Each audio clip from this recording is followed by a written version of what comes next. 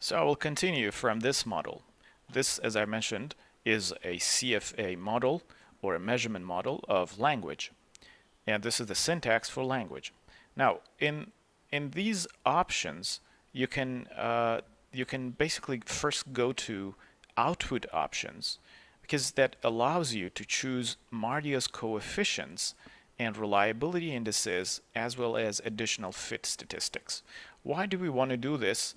As Jamovi is estimating them, it's going to take some time. I'm going to go to the slides that I have. Why do we want to do this? It's because in most structural equation modeling analyses, we need to get an idea about the normality of the data, and if there are any outliers, you want to treat them. I have discussed this in the previous video, not exactly the outliers, I should say, but I've discussed how to modify the model if the model doesn't fit. And then, well, fit statistics and the average variance extracted, sorry, it has to be extracted, and reliability in parameter estimation methods and path coefficients and structural path coefficients and the path diagram itself should be looked into, and if there's any problems with them, we should try to solve the problems before we report them. So let's go back to Jamovi. It's still taking some time before those statistics are estimated. Let's wait for it for a while. Okay, so they are now estimated. The first thing we need to look at is Mardia's coefficient, which is right in this table. Mardia's coefficient is an index, or actually two indices, for multivariate normality. One of them is the multivariate skewness, as you see, and the other one is multivariate kurtosis. The multivariate skewness and kurtosis coefficients should be around 10 and not more than 10. And as you see, the kurtosis has gone way above the limit of 10, and there is a significant p-value which indicates that there is a significant deviation from normality, from multivariate normality. Skewness in the same way has been violated. So what should we do if we have kind of two Mardia coefficients which indicate that there's little or no normality in the data? We need to go to parameter model options. Under model options, we've got estimates or estimation methods. Click on this and we see a bunch of different estimation methods. I've discussed this in the previous video. What I suggest is that instead of using maximum likelihood method of estimation, if you have a big deviation from normality, which is the case here as you see in the kurtosis, I think you can use generalized least squares estimations. If you have a smaller sample, you can use weighted least square. Here, the GLS would be quite useful for you to, to use. Another option will be just leave it to Jamovi to decide for you, so you can leave keep it as automatic. But again, if you do automatic and if you write a paper, reviewers might ask you what does automatic mean and what did Jamovi decide for you. So it's a good idea for you to know your options and to read a little bit about these in details. Now, next thing is reliability statistics, and you see that there are several reliability statistics here. One of them is omega and the other one is alpha. Actually, it has not been outputted yet because they're 0. I'm going to click on reliability indices. Sometimes Jamovi actually does not output what you want it to output. So I think we should give it some time. I'm going to show you what these reliability statistics mean exactly. Jamovi outputs Cronbach's alpha for each of those CFA models, and also a McDonald's omega, which are both coefficients of reliability. What's the difference between them, or which one should we prefer? Omega is a new advancement in psychometrics and statistics. A lot of people prefer omega to Cronbach's alpha, and the reason for that is that Cronbach's alpha, even though it's being used a lot, is dominantly used in many research fields, it has very strict assumptions. One of the assumptions is that your data or your scale should be strictly unidimensional, and there should be equal factor loadings. It's also known as tau equivalence. In most of the cases, you don't have this, and this is easily violated because factor loadings can be different from one item to another item that's measuring the same construct. And also, the errors should be completely uncorrelated, and if there is any correlation between the errors on those items, one of the assumptions of alpha is could be either violated or could be attenuated. Now, there's one more thing that we should remember. It's that when factor loadings are not equal, but they're very high, alpha generally leads to a similar reliability value compared to omega. So if you look at those beta coefficients in your SEM models or CFA models, and if you see that they're high, or factor loadings or beta coefficients are used interchangeably, they're basically referring to the same thing, then you will see that omega and Crumbach's alpha are pretty similar to each other.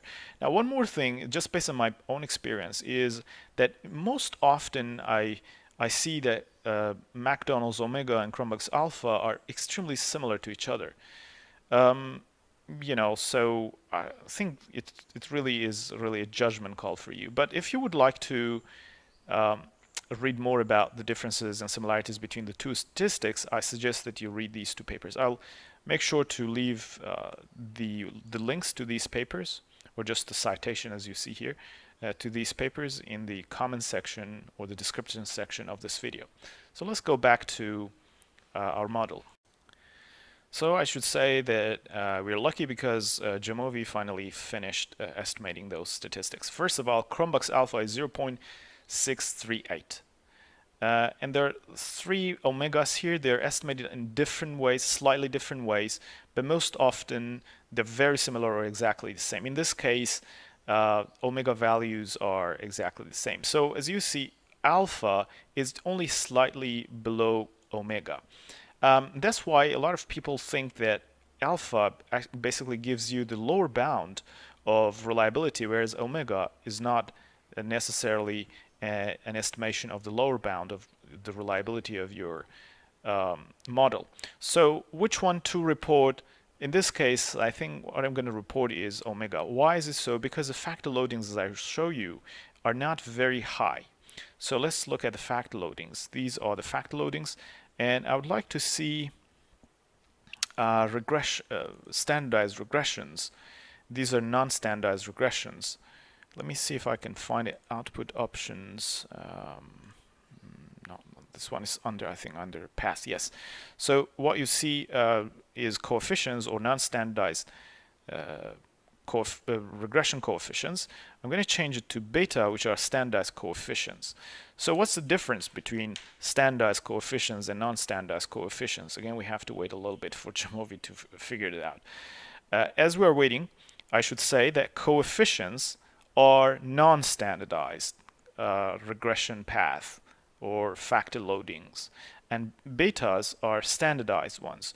When we standardize anything, we basically fix the variance of that variable to 1. So the variance of betas are equal to 1, and those betas basically show us how many standard deviations the dependent variable will change per 1 standard deviation increase in the independent variable. Here, the independent variable is the latent variable. Oh, okay, we're back. This is very good. Here, the independent variable is this one. So if language changes by 1 standard deviation, for example, if it increases by 1 standard deviation, what will be the change in standard deviation units in each of these indicators? In this case, if language changes by 1 SD, or standard deviation, situational writing total score will change by almost half a standard deviation, 0.51. which is not very high. I would have liked to see beta coefficients equal to 0.7 or greater than 0.7. Of course, the model could still be acceptable to some people. If you want to make it more acceptable and reliable, what I would do is to remove total writing score here, because these guys have got relatively higher beta coefficients. Anyway, so that's another thing that we need to take into account. I'm going to scroll back up to AVE, which is a very important statistic, average variance extracted, and explain what average variance extracted means. So average variance extracted refers to the average or the mean of these coefficients, regression coefficients or lambdas, and what we can do to estimate the AVE, you can actually do it manually, is just to sum of those standard loadings, square them, and divide them by the number of them. I've already done that for language. I want to show you how you can do it in Excel, and you'll get a very similar statistic as that in Jamovi. So in Jamovi is 0.356. So I'm going to write this down so we won't forget it. 0.356. This is in Jamovi. And the one that I've estimated is 0.34 something. It's almost similar. The reason why they're different is that these are not exact numbers, and Jamovi has rounded them up or down in different ways. That's why we see a little bit of discrepancy between what I've estimated what Jamovi provides us with. So yeah, this is how Jamovi estimates average variance extracted. So you get each of those betas, you multiply them by themselves, so you'll get the square values, and then you add them up and divide them by the number of the variables, which is 4 in this case, and you'll get the average variance extracted. Average variance extracted is also known as one of the indications of convergent validity. And by convergent validity, I mean how close are these variables in terms of the correlations. In other words, how close are they coming together in order to measure the latent variable, whatever it is. In this case, is language. So in the same way, we should go through the rest of the models that we have estimated for language, for positivity, and so on, just to ensure that the convergent validity and the reliability are there and they make sense. Now, another thing that we need to look into is fit statistics. And I've talked about fit statistics before, but I'm going to provide more information in this video just for those of you who might be interested to know just a little bit more about fit statistics. Let's look at the fit statistics of the structural equation model, the main model that I have already generated. I'm going to scroll up to find the fit values here. As you see, there are a number of fit values that have been estimated. So let's go through these one by one and talk about them. I mean, not all of them really, because it's not necessary to report all of them, but some of them will be quite necessary and useful to report. First of all, fit indicates how well a model can reproduce the raw data for you. Good fit is really necessary, but it's not sufficient. So good fit does not mean that your model is absolutely valid. There are other things that you need to take into account. You need to check the parameter estimates. Haywood cases, I've talked about this in the previous video, but just to refresh your memory if you do not remember what that means, basically it indicates poor discriminant validity or unrealistically high parameter estimates. So if you see a parameter estimate which is here, this is a standardized, this is non-standardized actually parameter estimate. Let me just make it standardized, change it to beta. If you see any parameter estimates that are larger than 1, and again Jamovi is going to take his time to estimate the betas. If it's larger than 1, then we're looking at a case of Haywood case. I'm sorry, Jamovi is still running the analysis anyway. So Haywood case is basically like that, and we need to always improve the models and try to get better parameter estimates as well as a better fit statistics. So what are these fit statistics in the first place? According to Professor David Kenny's website, we can divide those output fit into 3 different categories. One of them he refers to as incremental fit indices, and I like the way that he explains these 3.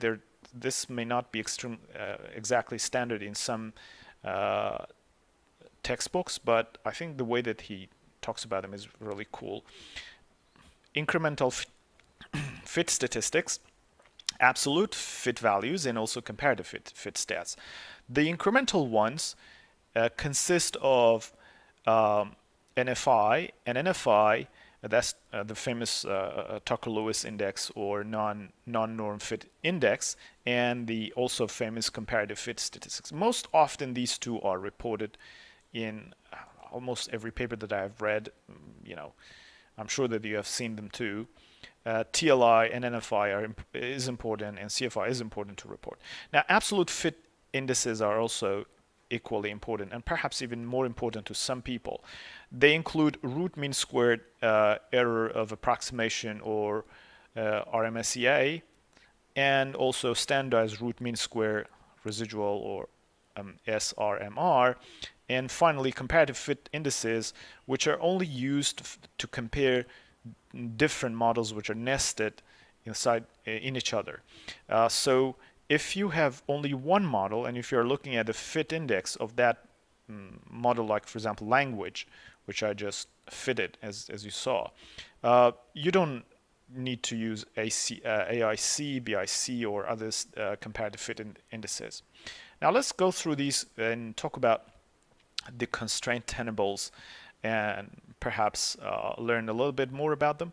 CFI, TLI, and NFI, or these 2 are more or less the same thing. Actually, some people differentiate between them, but to me they're just the same thing, are incremental measures of fit. And they're reported more often, as I mentioned before. They're CFI is highly correlated with TLI, and it also has some sort of limitation, which is it depends on the average size of the correlations of the data. So if on average the correlations of the data is low, you would expect to see a small CFI. Now, what is the best range or the acceptable range for CFI, and in the same way for TLI and NFI? Anything that's above 0.9 is fine, but it's much better to get something around 0.95 or larger than 0.95. In this case, you can call it good. To some people, like David Kenny himself, if you get 0.9, you have a marginal fit. But interestingly, in language assessment, many people go for 0.9 as the minimum acceptable standard for CFI, for TLI, and NFI. I would say, yeah, aiming for a fit index of CFI above 0.9 would be much better than, above 0.95 would be of course much better than 0.9. And these are the formulas for these statistics. I'm not going to go through it. Feel free to pause the video and see how you would, whether you would like to learn more about them or not. I will also leave the link to David Kenny's website for you, so in case you want to get more information about incremental fit, just feel free to go through it. Next one is absolute fit values. The very useful one is RMSEA, which according to McCallum and colleagues in 1996 can be divided into 3 ranges. The first one is, it has been interpreted, I revise myself, it has been interpreted in different ways. The first one is If it's 0.01, it is excellent. The fit is excellent. If this index is 0.05, and of course below that, the fit is good. And if it's 0.08, it's mediocre. To some people, it's actually still acceptable. So 0.08. In other books, especially standard textbooks of structural equation modeling, you might find 0.06. But 0.08 gives you some assurance that you have got a good absolute fit. I mean, not if not good, a kind of acceptable absolute fit. Now, to some scholars, 0.10 is the cutoff for poor fitting models. So if you get 0.10 and anything above that, I'm afraid the model has got a poor absolute fit and you have to modify the model a little bit, even though other fit statistics like CFI and TLI might look pretty good. Okay, so there's one more statistic related to RMSEA, and that's the coefficient interval. That's the lower and upper boundary. The smaller that interval, the better it is. Most software packages like Amos and Jamovi provide you with that confidence interval for you. So you can see if, number one, the RMSEA falls within that confidence interval, and number two, if that confidence interval is small. The smaller that interval, the more confidence you have in the reliability of RMSEA. The other thing is, other index is SRMR. As I mentioned before, it's also an absolute fit index, and it refers to the standardized differences between the observed correlation and the predicted correlation among those variables in your model. Generally speaking, we like to get in SRMR's value smaller than 0.8, pretty much like the RMSEA. So the smaller, the better. The closer to 0, the better. The limitation is, and that's why some people do not report it, it's great for small numbers of variables, so limited models in terms of the number of variables, or low degrees of freedoms. But if the degrees of freedom increase, the standardized root mean square value could also of residuals could also increase. So among these two, this one is preferable and should certainly be reported. And last but not least are the comparative fit statistics like archaic information criterion, which is very famous. It's used in different statistics, statistical analyses. There is no boundaries for these.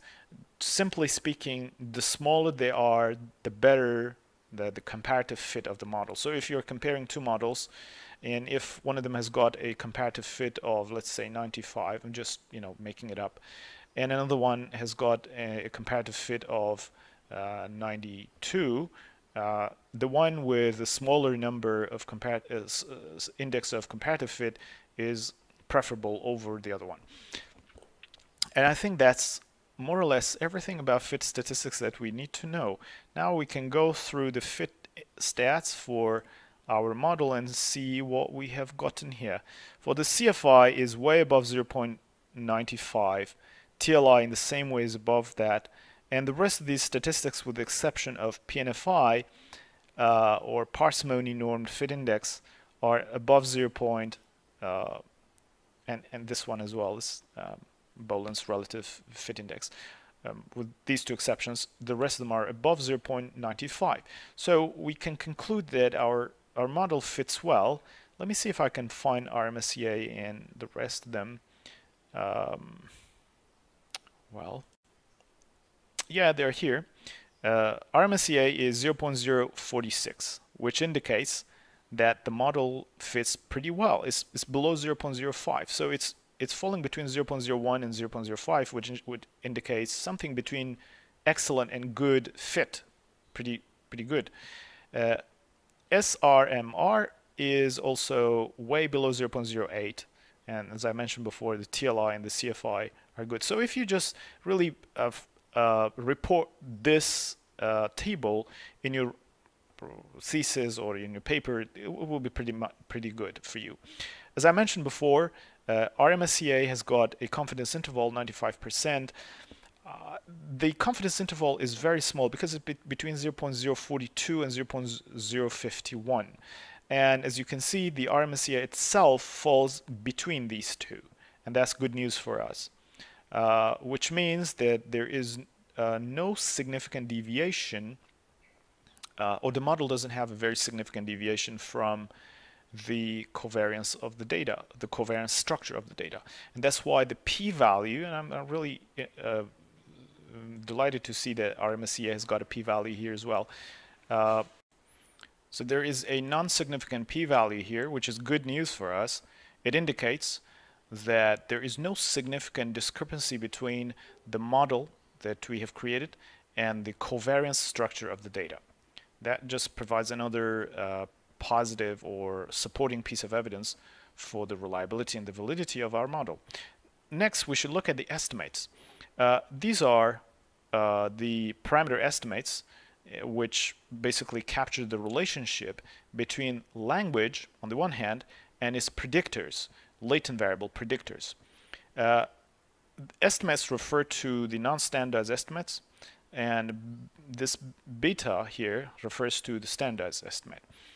All of these estimates are statistically significant as indicated by the p-value, and we can interpret them in this way. For the beta column, we can say that if positivity